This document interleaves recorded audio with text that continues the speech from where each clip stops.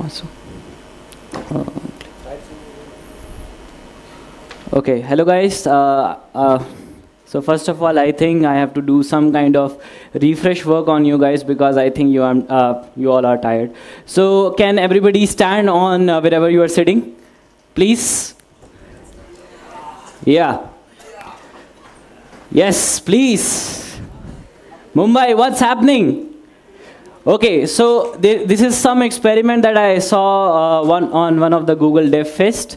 And what it is, it's called a clap meter. So what I'm going to do, I have my hand. If I do like this, you don't need to clap. But if I raise my hand, you have to clap louder. Okay? So can we have a check?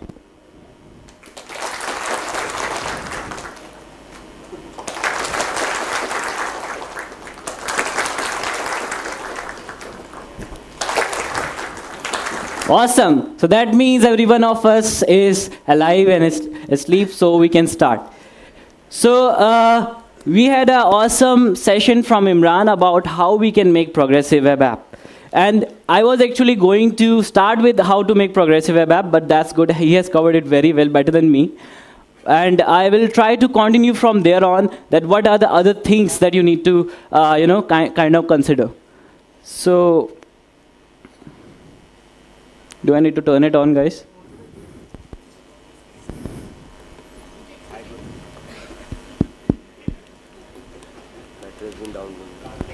Battery is down. Aman Sharma. I am working at Twimbit, and also I am a working group lead for AMP Global. So AMP stands for Accelerated Mobile Pages, and we'll talk about it in this talk. So just carrying on from the last point of Imran, and there was one question, like how do we actually match the last capability of an app, that is if we really want to place it into the Play Store. So there is a new tool from Google itself. It's called TWA. It's an open source toolkit. You can download it from GitHub. And you can convert your PWA into a Play Store listed app using this TWA. So that's a little last step back. And so it's awesome. You have your PWA that is rendering as fast as your native app, right? Right, guys? But not always. What do we see sometimes is this thing. What is this? This is a lazy loader, right? And whenever we are in India, I am traveling through trains a lot of time, or flight, or like at places where 4G is not good, the internet speed is not good, our content doesn't load fast. And the issues extends, which actually is kind of a problem for actual publishers, content creators, that the pages load slow, which results in non-performance of what we actually strategized for our app. The unresponsive pages, all of us are having issues with them. And the biggest problem that I face is whenever you are trying to click on some content, ad loads quickly and you incidentally click on ad, right? So what if I told you, like, these are our problems that not only Indians are facing, but people around the world are facing. Thanks, Imran. And for that particular reason, I'm here. So it turns out if your app, website or an app doesn't load within 3 seconds, 50% traffic gonna go out. So you are going to lose all these people. So is there a solution to this, guys? And turns out it is. I don't know if audio is working.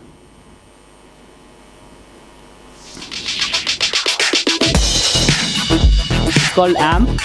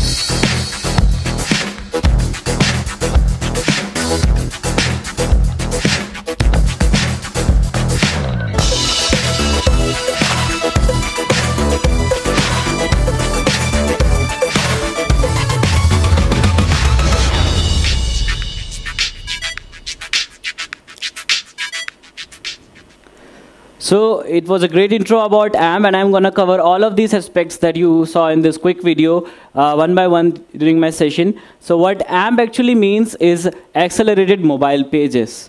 So imagine right now we are all discussing what are the best practices of how to make website faster, what are the various ways to do it, and everywhere we get on on this point that there are a lot of things to remember at these some points. So somewhere we remember let's create a notepad file or just create a hands-off, these are the to-do lists that we have to do, but we always forget. So what AMP does is it's actually a web framework to make your website faster. And web frameworks are not a new thing. We got into some SPA technologies also, like React or Polymer and all these things. And similarly, AMP was introduced. But it was the first time that it was combination of different code bases and everything. And that's why AMP was brought into this web community. So AMP is not just a JavaScript or a CSS framework. It's a web framework. It combines all the capabilities of HTML, CSS, and JavaScript in order to make your website faster. So it enforces on the performance, obviously. It forces on accessibility, which not much people talk about. Like your website should be also be easily seen by those people who cannot, use all sensory information and all that. And it should be reliable, obviously, even when you are in low latency networks. And your design should be responsive, built in. So you don't need to create it mobile first or adaptive, as one of the fellow speakers said. What if your framework really pushed yourself that your website is automatically design responsive? So that is what it provides. And guys, the favorite part is the learning curve to this is really small. I learned AMP and contributed my first project in just like 1 week. So that's really easy, and I'm going to introduce through everything that AMP covers and how you can also master AMP. So how AMP actually helps is by using 3 components, that is AMP HTML, AMP JavaScript, and AMP Cache. And how AMP actually improves your website performances is it actually extends the HTML tags that you are already using. I'll cover this one aspect very carefully when I'm on that slide. So what this means, the standard HTML coding which we are used to using IMG tag or video tag, sometimes we are not able to put things correctly. And what happens, it results in slow performances. Also, AMP restricts custom JavaScript to be used in your website.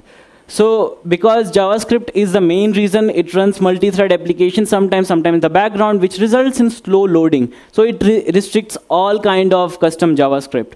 But there are solutions of how you can still achieve and have custom JavaScript in your website. Also, there is an AMP validator which validates whether your website is AMP valid or not. So we'll make sure that also.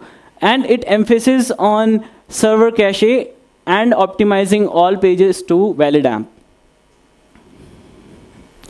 Learning AMP for web development is really easy. If you already know basics of HTML, CSS, and JavaScript, you can directly jump into and start coding your first AMP website. And then it's compatible with all modern web browsers. Whether it's Safari or Chrome or Mozilla, it's compatible with all browsers.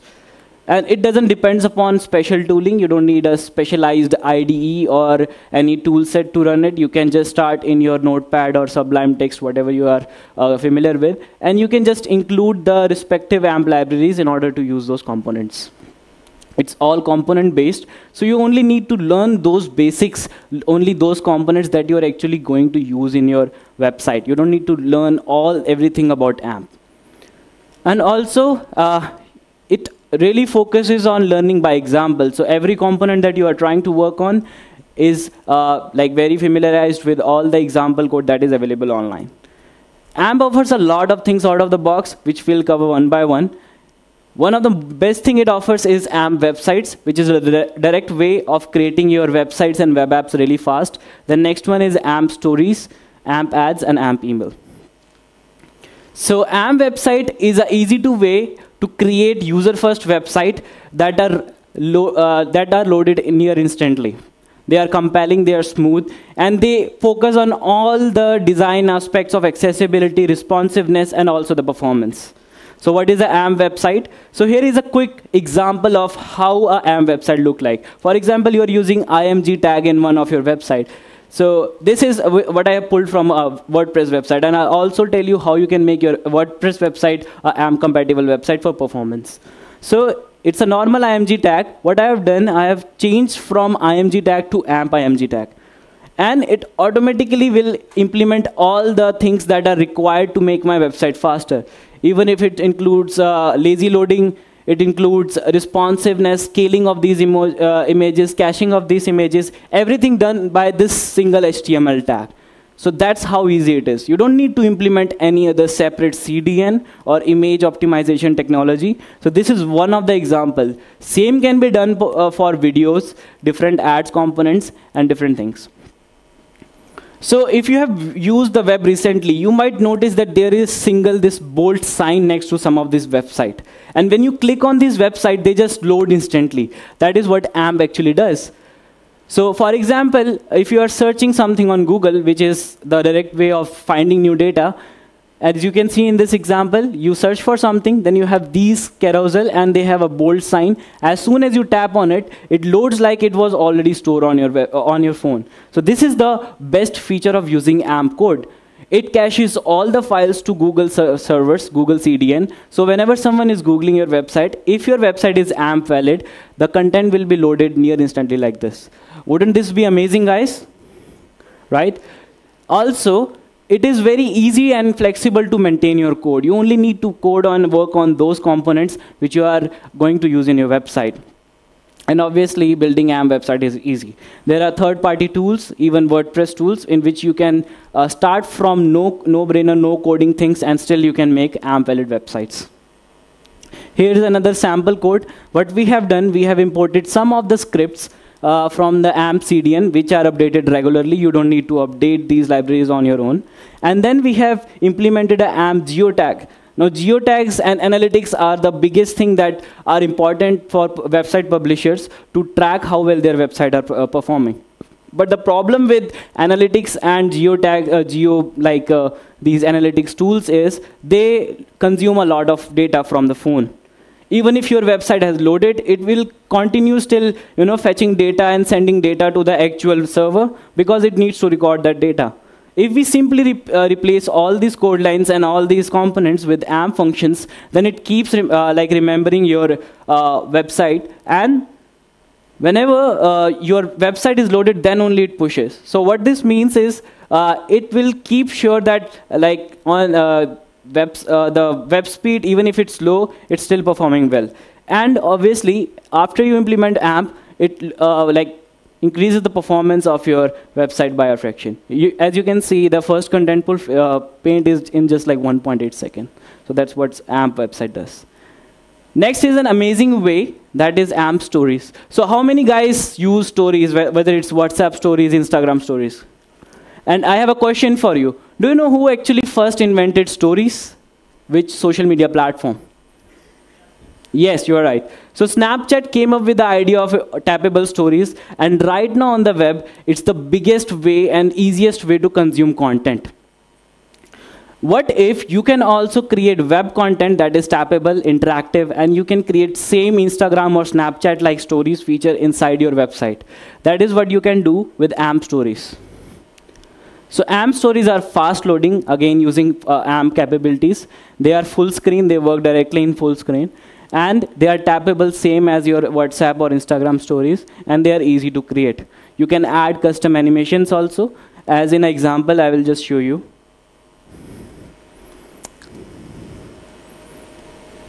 Can I?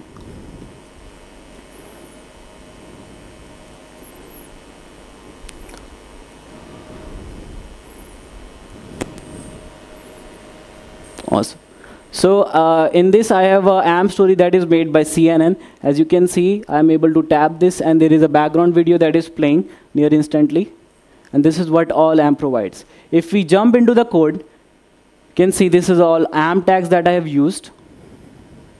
And there are different, you can also implement ads. And there are different part of the story pages.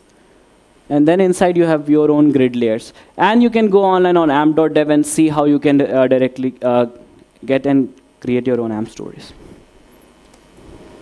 Okay. So the benefits that AMP stories provide is, as I said, it's beautiful way of telling your content, new way of storytelling. Like you don't need to scroll, you can tap, and that's how you can create your own content.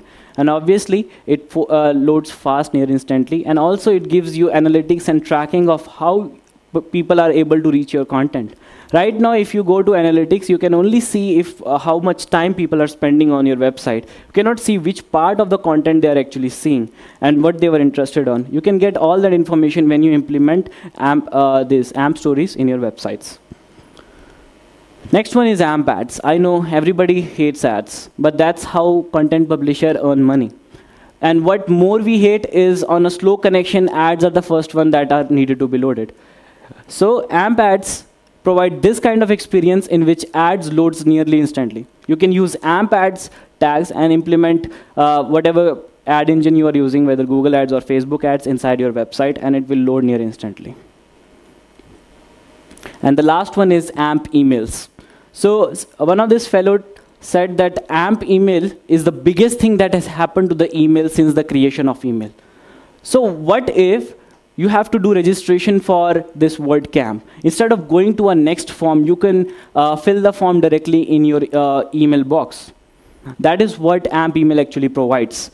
You can directly interact with the web content inside the email with just normal coding that you used to do with normal HTML code. If you are familiar and you have used Google Docs recently, you see, like whenever someone shares a content with you, you can see live changes happening directly in your email. You don't need to go and open the document. That is also one of the technologies that AMP email is providing, that you can also use in order to provide your content users the flexibility of AMP and also enrich these things.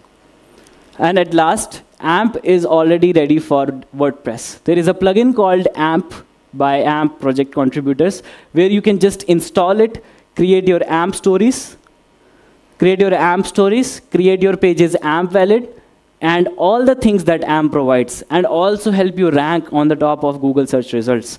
It's just a tab away. When you install this plugin, it does everything for you.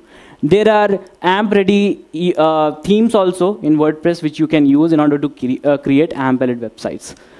What you can do next is go on amp.dev and use all these tools that they have provided using examples and everything, and learn AMP like me, and then call yourself a contributor, because AMP is also completely open source like WordPress, and you can also contribute features from your end.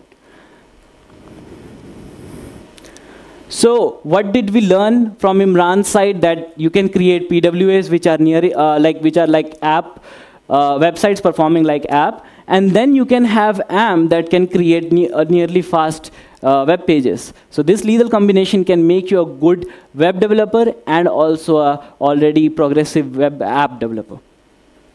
Because what I believe is every faster app that you make consumes less power on your server and makes Earth a better place, right? So that's me, Aman Sharma. Any questions? I'm ready to take. Thank you.